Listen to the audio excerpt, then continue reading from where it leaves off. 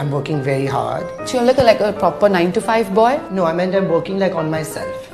Like I'm going to the gym, I go to anti-gravity, I go to the CCI gym, I'm doing a lot of self-reflection. I want to salute you, sir. Kneeling. Sir, you are a patriot, sir. Sir, what? You give your life to the...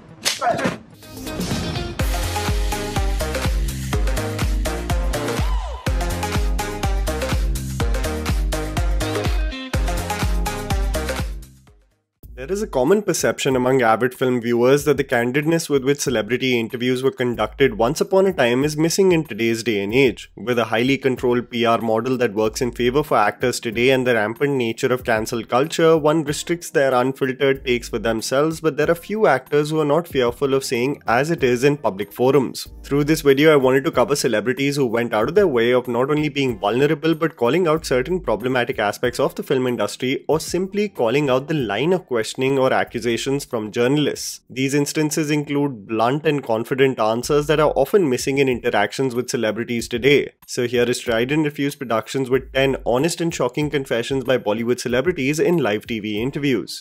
Vivek Oberoi. The meme carries on how there was a halt in the superstardom of Vivek Oberoi as he was rising within the film industry as a formidable talent in the initial phase of his career, as he decided to hold a press conference talking about the harassment he faced over the phone because of Salman Khan. This infamous event is often referenced as one of the main reasons why production companies did not want to work with the actor, as it presumably burned bridges within the industry. The actor, who had given significantly powerful performances at the start of his career, never rose to his true potential and recounted how he felt ostracized and was ignored by several factions due to this act. एक award function से letter मिला था कि you have won this award for your film company etc etc.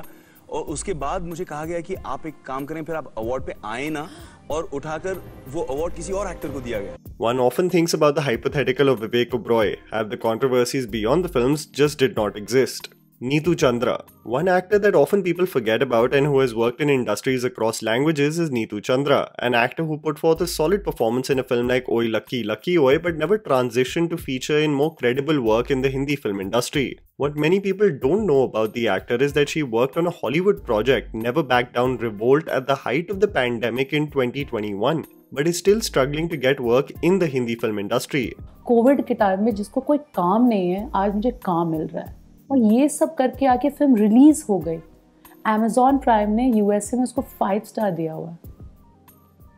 अब मुझे अपने जगह पे काम नहीं मेरे पास. It's a rather sorry state for some individuals who definitely have the talent, but life works in strange ways where the waiting game is far too long and often transforms to become frustrating. One wonders whether Neetu will get a second break at the Hindi films in the future.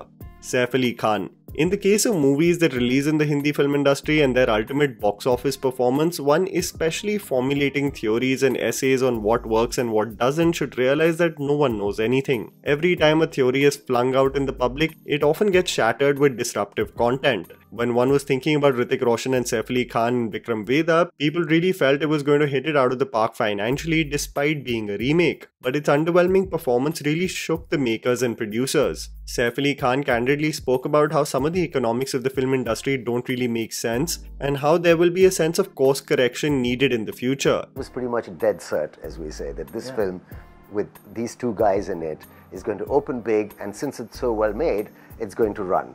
But it was disappointing. Our pricing, some of it's insane. We pay people astronomically and the returns have been not good. An honest take on the astronomical acting fees in the Hindi film industry that is often not mentioned in public discourse by actors themselves. Preeti Zinta. The 90s in the Hindi film industry, especially before the corporatization revolution that took place, was a highly unorganized sector where producers would often start and leave projects due to the lack of funds, and in some cases, there was a huge influence and pressure of the underworld for actors to sign and associate with certain projects for their vested interests. In this atmosphere of fear, Preeti Zinta was one of the few actors who stood up against the rogue elements and took the appropriate legal measures to stand up against these voices alone, at a time where no one was willing to speak publicly. What if I was this simple girl in a small town and this was not this case but a rape case about some rich man's son? They would have killed me. She also, in the interview with Simi Garewal, speaks very candidly about the sexist nature of how the media covered the event, and it really does take a lot of courage for what she did at a time that was considered to be the wild, wild west. Everybody was like, she's the only man in Bollywood, which was A lot of bull. For men to applaud a woman, they need to call her a man. I accept that. Why can't they just say what a great thing this girl did? Deepak Tijori. A lot of people don't give credit to Deepak Tijori for being associated with some of the best projects in the late 80s and 90s. An actor who would often be in the reckoning for the lead roles of films was getting typecast as the best friend in most commercial projects. One does not really remember Deepak Tijori and his appearances post the mid-2000s because he felt that he was getting stuck in the same rut of playing second fiddle to the main hero, which he expressed recently as he embarks on a new journey of acting and directing. कुछ colleagues जो मेरे juniors हैं, वो अभी भी फंसे हुए हैं. जैसे I feel that Arshad Varsi is one of the biggest talent, you know, greatest talent that we have, and he's stuck because of the image. उससे एक आदमी निकल पाया था, वो है Saif. Ranbir Kapoor. It is often said that the Hindi film industry has faced the vitriol from several factions of society on social media, from political factions, news channels to the common public, and has been accused of the most random things reflective of the state of the country that one wondered why there isn't action taken by the industry as a collective to stop such inflammatory and sometimes bizarre coverage. And Ranbir Kapoor in a recent promotional interview stated on what has changed within the film industry versus what existed back in the day. अपनापन शायद अभी नहीं रहा इस film industry में, जहां सब आके एक त्योहार के वक्त या किसी की फिल्म रिलीज के वक्त एक दूसरे को सेलिब्रेट करते थे एक्चुअली. तो आई थिंक आजकल वो जमाना नहीं रहा. Priyanka Chopra. During the controversy that was surrounding the release of Padmavat, when Deepika Padukone was being threatened publicly, Sanjay Leela Bhansali was being attacked on his sets, and there was a call for banning Padmavat, Priyanka Chopra in an interview said how she stands by the makers of the film and wishes that the public can see SLB's creation. In the interview, the journalist remarked how Hindi actors are not publicly voicing their stand, and what Priyanka said is a very accurate assessment of how celebrities, especially Hindi film actors, become soft targets for any controversy in the nation, and news channels capitalize on their popularity with the same. When you put my name, or when you as a media house put my name or a public person from the Indian film industry onto your ticker, people watch it. So we are used. So it's not on me or it's not on us, it's on you. Diljit Dosanjh. One of the recent releases on Netflix was the Diljit Dosanjh starrer Jogi, a film that showcased the journey of a man who made sure to transport his own people to safety when the state was marred with bloodshed and violence. This is a movie that is often referenced as being set in the time of the anti-Sikh riots, but in an interview, Diljit corrected the same terminology with great reasoning that really made people self-reflect on the gravity of the horrors that a section of the population faced in modern Indian history. Riots, जब दो group झगड़ते हैं आपस में तो riots हो जाते हैं. लेकिन अगर आप किसी को निहत्थे किसी पे आप टारगेट करते हो, जेनोसाइड हो जाता है. Correct. I would still go out of my way and tell you that his film Punjab 1984 is one of the best you will see regarding the same.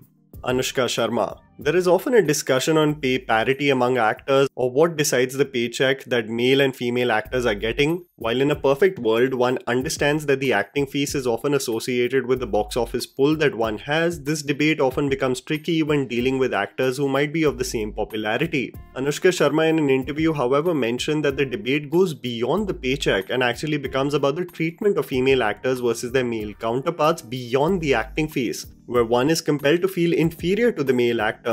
Something that she said comes from personal experience. It's not just about the wage that we get. We all know we get paid lesser than what we should, right? There's people actually make an effort to make you feel like you're lesser than the other person. Whether it's in small ways of like the car you're given, the room that you're given, you know. But you want to make the boy feel like you are more important to our film. Salman Khan. The mid-2000s was definitely the bad boy era of Salman Khan, where many of his films were not financially working at the box office and there was extreme turmoil in his personal life. With legal trouble regarding the case and a question regarding his relationship that never left him, in an interview a journalist bluntly asked him if he had ever attacked a woman, and the answer regarding the same and the method in which it is delivered is quite intimidating but extremely clear. If I were to whack, I'm going to give her like my best shot. I don't think she'll survive it. So, no, it's not true. And that was the video, guys. Write down in the comments below whether you have some video ideas for our channel. Please don't forget to follow me on Instagram. The handle's right in front of you. Follow me at JammyPants4. Also, please support us by smashing the like button and subscribing to our channel for weekly content ahead. Thank you for watching.